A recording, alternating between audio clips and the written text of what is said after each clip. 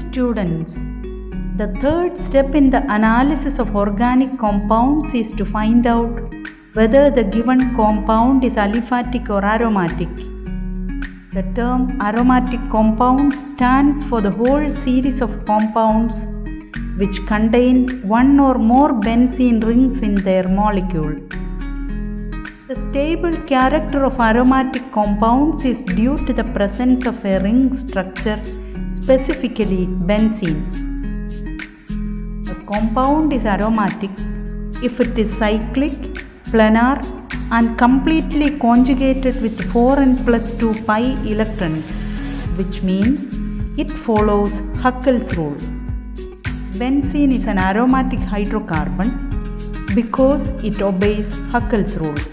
The pi bonds in resonance, that is, those containing delocalized electrons, give increased stability compared to other geometric or connective arrangements with the same set of atoms.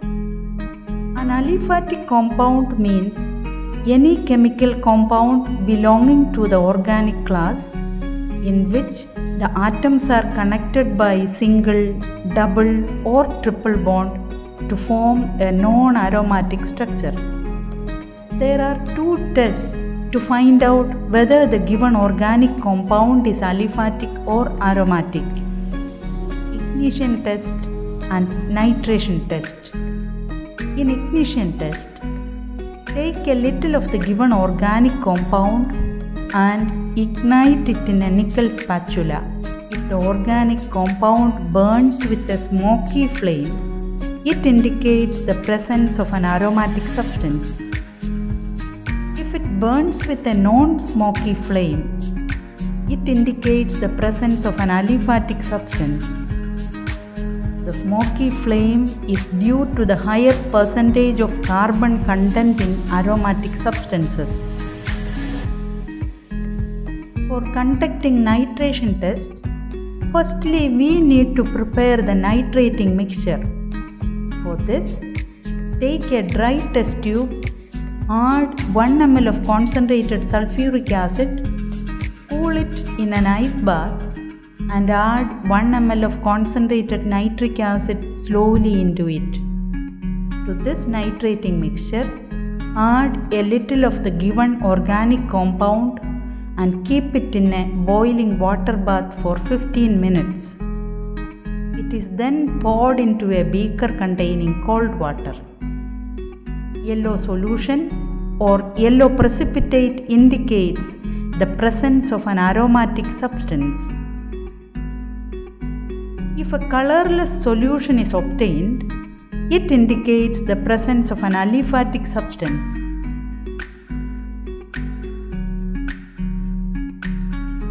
Since aromatic compounds are easily nitrated, giving yellow nitro derivatives, we get yellow coloration or precipitate in this reaction. The fourth step in organic analysis is to find out whether the given organic compound is saturated or unsaturated. A saturated organic compound has only single bonds between carbon atoms, whereas unsaturated compounds contain double or triple bonds, that is, multiple bonds between carbon atoms. Unsaturated compounds usually undergo typical addition reactions, whereas saturated compounds do not undergo addition reactions. There are 3 tests to distinguish between saturated and unsaturated compounds: Bayer's test, test with bromine water, and test with bromine in carbon tetrachloride. Bayer's test. Take a little of the substance in a test tube, mix it with water, shake well, and add 2 or 3 drops of dilute potassium permanganate solution. If there is no decolorization of pink color of permanganate solution, it indicates the presence of a saturated compound. If decolorization of KMNO4 occurs, it indicates the presence of an unsaturated compound. KMNO4 KMnO4 is a hydroxylating agent and it can add 2 OH groups to a carbon-carbon double bond, forming 1,2 diols. Easily oxidizable compounds such as phenol, aniline, etc. also decolorize the permanganate solution. Being an oxidizing agent, KMnO4 oxidizes easily oxidizable compounds like phenol, aniline, etc., which is indicated by decolorization. Test with bromine water. Take a little of the substance in a test tube, mix it with water, shake well and add little bromine water dropwise. If there is no decolorization of bromine water, it indicates the given organic compound is saturated. Immediate decolorization indicates the presence of unsaturated compounds. Decolorization of bromine by unsaturated compounds is due to the addition of bromine to the double bond.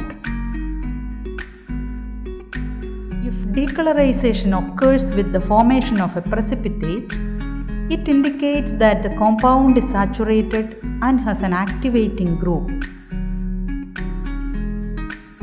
Decolorization of bromine with the formation of a precipitate by saturated compounds is due to the substitution by bromine.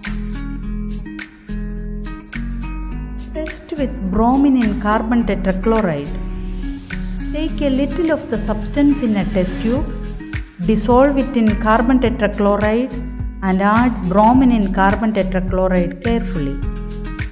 If there is no decolorization, it indicates the given organic compound is saturated.